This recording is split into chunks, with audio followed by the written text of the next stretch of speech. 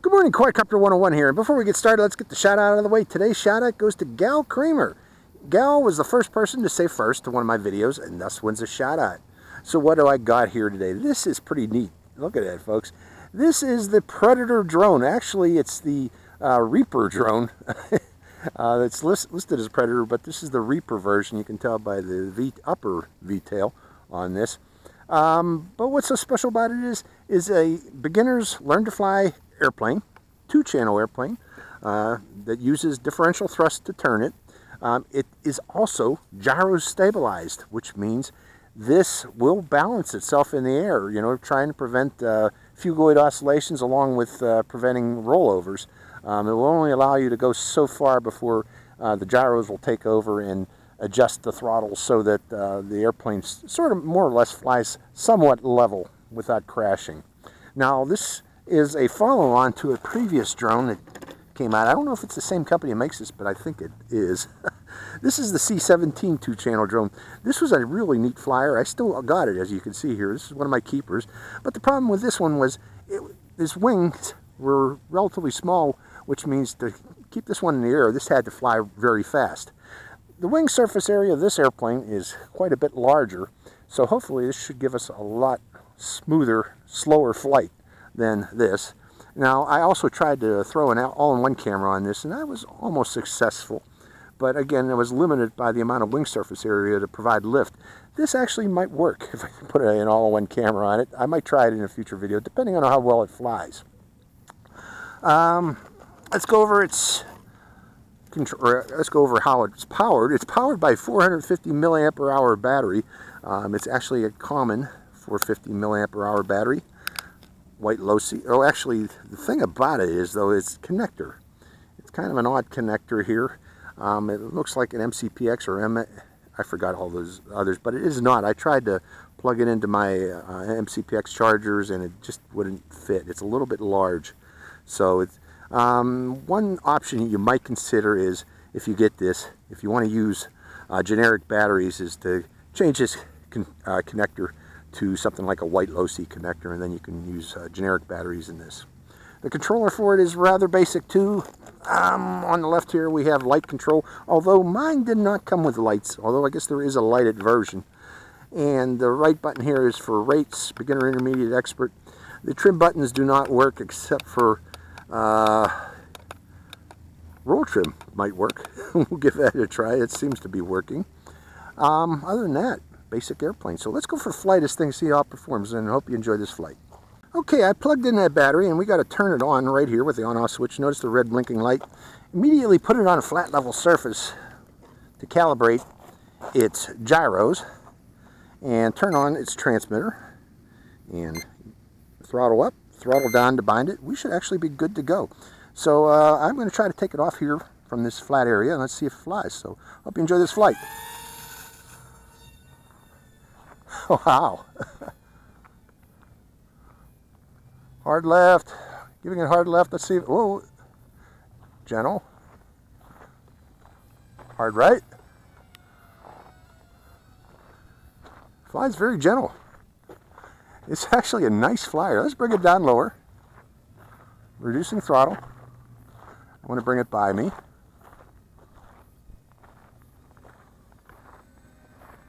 Leaving lower. The Predator. It's actually quite nice. I think this will take off the sand here too. I'm going to try that here shortly. More throttle to keep it in the air. Trying to turn it hard left. Okay, let's try those higher rates. Second rate. Oh, it turns harder. You got to give it more throttle, but it turns a lot faster. Let's go up higher then. Hard left. I was trying to flip it there, but it didn't quite work. Okay, I'm in higher rate right now. Is there a higher rate? Nope. Beginner, intermediate. So let's bring it down low. Reducing throttle. These two channels, they fly best if you give them little bumps like this to turn them. A little more throttle. A little more throttle. turning left. Although the steering is proportional. You know, actually I take that back. You don't need to bump it. It flies very nicely with proportional steering on this, or proportional differential thrust. Flies really nice, actually. You know, this just might be able to hold an all-in-one camera. Now, no special tricks. You ain't gonna be able to do special tricks with this, or loops and rolls. You know, simply a turning airplane, a beginner's learn to fly airplane, where you learn how to maintain orientation on the airplane by its movement and how to turn it.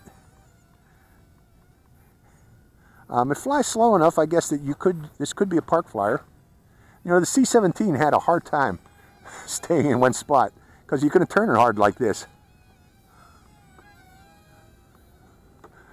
It's turning quite nicely, ain't it? It's a long flyer too, folks. At 450, you should keep it flying quite a bit, actually. Now, you know, why do you get a longer flight time in an airplane versus a quadcopter? Because you're not beating the air with 4 different motors trying to claw to stay in the air. You got wings. Although you still have 2 motors on this one. They're not going nearly fast as like on a quadcopter, not spinning nearly as hard. I'm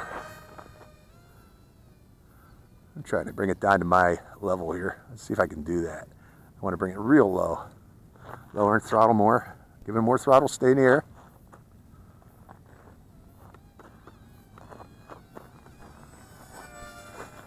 Cool, huh? More throttle, more throttle.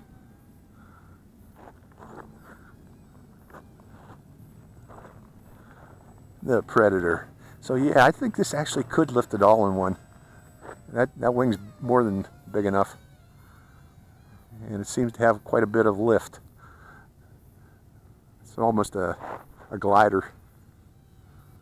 Speaking of which, let's take it up and try that. Try it as a glider. We'll go up higher. Increasing throttle. That's how you go up, folks. You give it a little more throttle. Not a lot of throttle, just enough to start it climbing. And let's cut the throttle.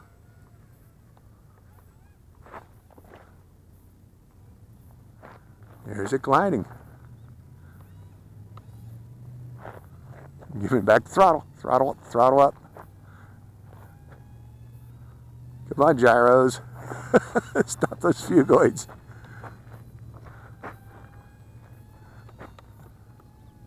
It didn't like that.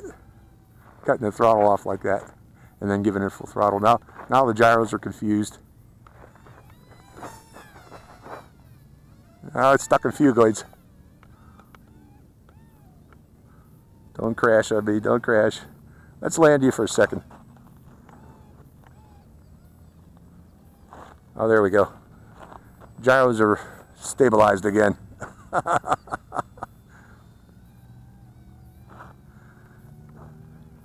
So, flying quite a long time, this airplane. Pretty neat. Predator, or Reaper. MQ-9 Reaper. Now, there's a birdies are chasing after it. I don't like it. Slow turn. Turn to the right.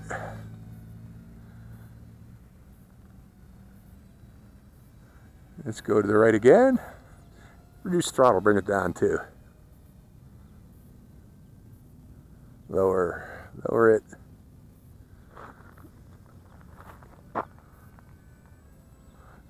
Barely got any throttle on that thing at all.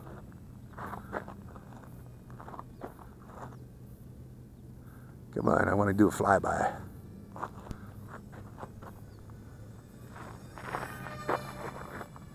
One more flyby. Gentle turn, a little more throttle to keep it level because it's coming down a little bit too much.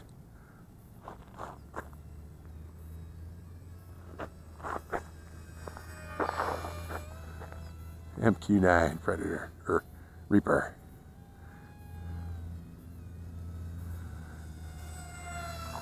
One more turn like that. You know, the more you fly it, the more comfortable you get with how to control it to do what you want. But yeah, gentle turns on the stick, it works well. I'm surprised actually. You know, normally these two-channel ones, you got to keep bumping the stick, but this one here takes nice proportional turns. It does nice proportional turns. Reducing throttle. Reducing throttle.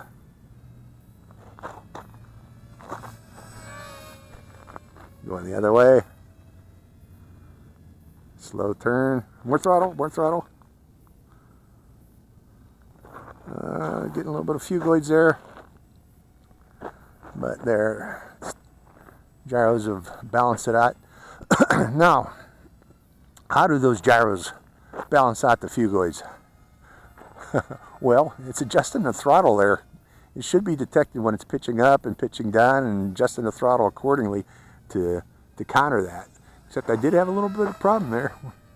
When I was gliding, it went into phugoids and it started to become confused. But under power, it seems to, well, I guess that was the problem. It wasn't under power. You got to have power on the motors for them to control the phugoids. So,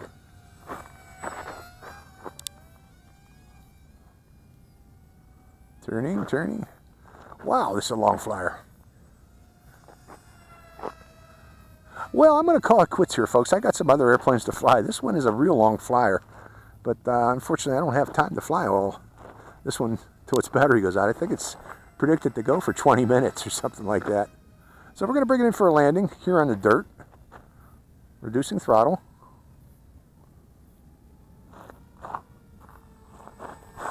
Let's do that again. Oh, no, it landed. Did it like that landing? Let's see how the wheels came out on that landing. It wasn't that hard of a landing. But let's take a look here. And one of my wheels came off in that dirt. I'm going to look for it here shortly. Look for it. But one thing I wanted to discuss before we go into that. I had to build this. This comes unassembled, but it's not really hard to assemble this airplane and put it together. It's simply held, the wings are held on by 3 screws, 1, 2, 3, that you, and the wings come and they come folded. You just unfold them, put them down, then put this brace over the top, and then screw in these 3 screws. The back goes in the same way. The back tail plops down there and then is held in place by 2 screws, and that's more or less it. Then you plug in these landing gear. I got to find that wheel, and you're good to go. So very simple to assemble. So I hope you enjoyed this flight. This is Quadcopter 101 signing out with the Predator MQ-9 Reaper, actually.